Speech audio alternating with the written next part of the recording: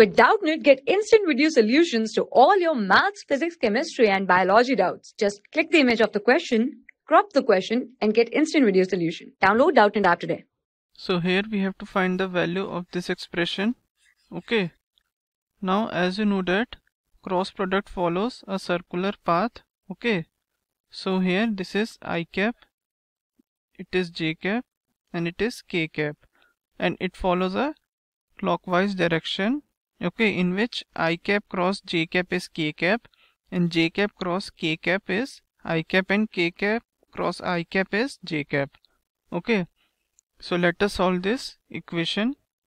So I cap dot, so j cap cross k cap will be j cap cross k cap is I cap. Okay, so dot I cap plus, so here according to the property of dot product, this can be written as j cap dot I cap plus j cap dot k cap. Okay, plus now I cap, so this will be k cap dot, now I cap cross j cap will be k cap. Okay, so this will be k cap.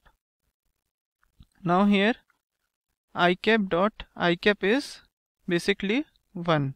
Okay, as the dot product of a vector with itself is 1. Okay, plus, and dot product, so here you can see that dot product of one vector with another vector is 0. Okay, so this will be 0, plus again this will be 0.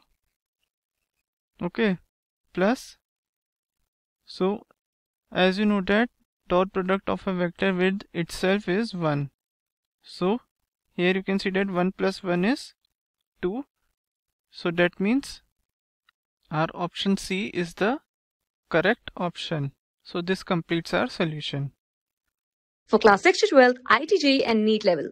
Trusted by more than 5 crore students. Download Doubtnut app today.